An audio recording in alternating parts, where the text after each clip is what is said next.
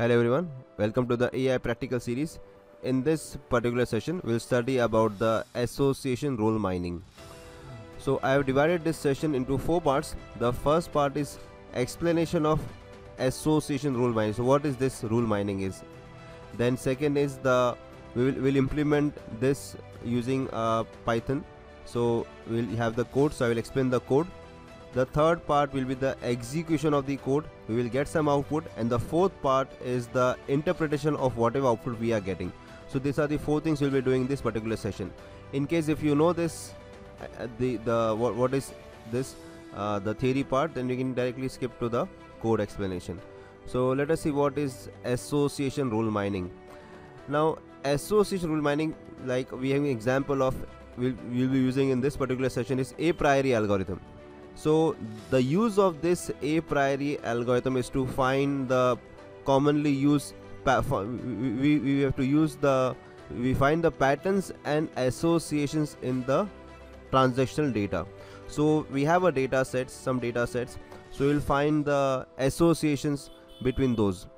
So what our primary goal would be to discover the relationship between items in the data set. We will see one example here of the market basket. So the primary use of this, there are many uses. Of course, one of the uses is making some recommendations. So if we are buying something, some data from a market, then it will also recommend based on the relationship of that particular data with the other data. So we'll see some example here. So first thing we need is to find the frequent item sets. So what the Apriori algorithm does, the Apriori algorithm finds the frequent item sets, which are combinations of items that occur together. For example, it is seen that in a particular market, a person is buying milk and bread.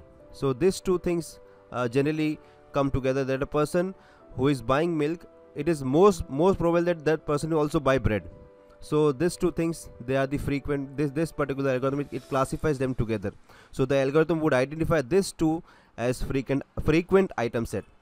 Then what is the association rule?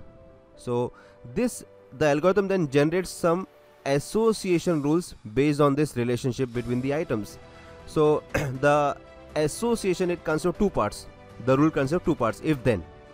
Generally in this what we see, the rule consists of the two parts, if, then, if and then. So the thing which comes after if is called the antecedent, and the thing which comes after the then part is called the consequent. Like for example, if a customer buys milk, so this part, okay, so this is the antecedent, then they are likely to buy bread. So this part, they are likely to buy bread, is the consequent. So we make this rule. So when we make when we get this association, we can make the rules, like if a person buys milk, then they are likely to buy bread. Then we have some metrics, like one of the metric is support, then confidence, then lift.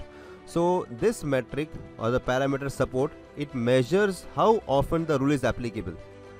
Then confidence measures how often the rule is true, and lift measures how much more likely the consequent is given the antecedent compared to its individual probability. Then with this thing we can also see the recommendations. So we can use this discovered associations and the rules to make the recommendation. That what we can make, that if a customer adds milk to their shopping cart, you can use the rules to suggest that they can consider adding bread also. So we can give suggestions that a person is buying a milk. So based on the data set, we know that a person who is buying milk will also buy bread. So we can just suggest this. So this can lead to cross-selling and increased sales. This we can do. So this was the theory part. Now this is the program. We'll be using this. Okay, this is the Python code. I will explain the Python code. So we will use this is the data set: milk, bread, nuts, then milk, bread, then milk, egg, nuts, milk, bread, eggs, breads, nuts. So this is the Python code. I will share this code in the description section. You can copy this from there. Okay, of course there are various other ways to I've used this particular method. I will now explain the code, and after explanation we'll execute the code and then interpret the result. This code demonstrates how to use the Apriori algorithm and the ML-extend library to find frequent item sets and generate association rules from a transaction dataset. Let's break down the code step by step. Import necessary libraries. ML-extend frequent patterns for the Apriori algorithm and association rule generation. Pandas for working with data in a data frame. Define a sample transaction dataset. The dataset variable contains a list of lists, where each list represents a transaction. Each transaction contains items, such as milk, bread, and nuts. Convert the dataset to a Pandas data frame. Create a data frame DF from the dataset, making it easier to work with the data. Perform one-hot encoding, convert items to columns. In this step, you use one-hot encoding to convert the items in the data frame into binary columns. Each unique item becomes a separate column with values of 0 or 1, depending on whether the item is present in the transaction. This encoding is essential for applying the Apriori algorithm, which expects binary input. Find frequent item sets using Apriori. The Apriori function from the ML-extend library is used to find frequent item sets. It takes the encoded data frame, DF encoded, a minimum support threshold, min support, and specifies that you want to use column names in the output. Use kernel names is equal to true. The min support parameter sets the minimum support threshold.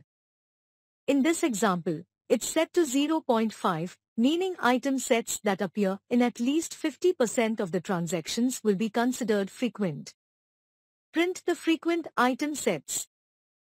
The code prints the frequent item sets found by the Apriori algorithm, along with their support values. Generate association rules.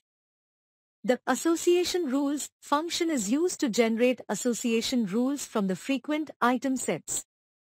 It takes the frequent item sets found in the previous step, specifies the metric to evaluate the rules, lift, and sets a minimum threshold, min threshold, for rule generation. Print the association rules. The code prints the association rules, which include antecedents, consequence, support, confidence, lift, leverage, conviction, and Jung's metric for each rule. These rules provide insights into item associations in the dataset. The output will include the frequent item sets and the association rules found in the dataset, allowing you to identify patterns and associations between items in the transactions.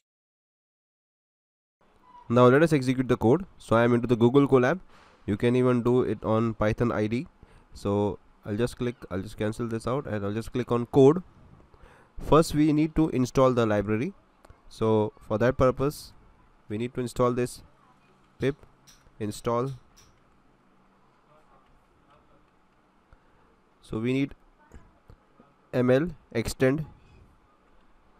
So it is short for machine learning extension libraries. So I'll just install this ML extend. So this is what we need to install. So this is done.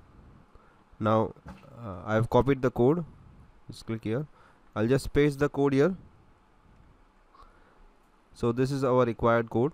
Now this is the data set. We can even change the data set if we want. So I've used this data set where what this represents is a person buying milk will also buy bread and nuts, generally buys it. So milk and bread, then milk, egg, nuts, milk, bread, eggs, then bread, nuts. So these are the data set we are having, list of lists. So let us now execute and then let us see what output we are getting. So this is the output what we are getting. So frequent data items, as we saw, it is giving 0.8. The support value is 0.8 for milk, 0.6 was milk, and 0.6 bread, milk. So most frequently this data item was brought by the customers. Then the second was the bread, and this 0.6 where bread and milk both were brought together. So this is the association rule. Okay, this is the association which is given to us. The first one, bread and milk. So this is the antecedent. So what does it show? If the person buys bread and the person also the person buys the milk, so this is the antecedent. If bread then milk is 0.6. And the second one, association, is if milk then bread. So the chance that the person is buying, if the person is buying milk then also buys bread, is 0.8. So this gives the thing here. Then these are the other parameters. So we see the confidence, the lift, the leverage, the conviction, and the Zhang's matrix. So these are the things we get the output. So that's all for this particular session. Thanks for watching.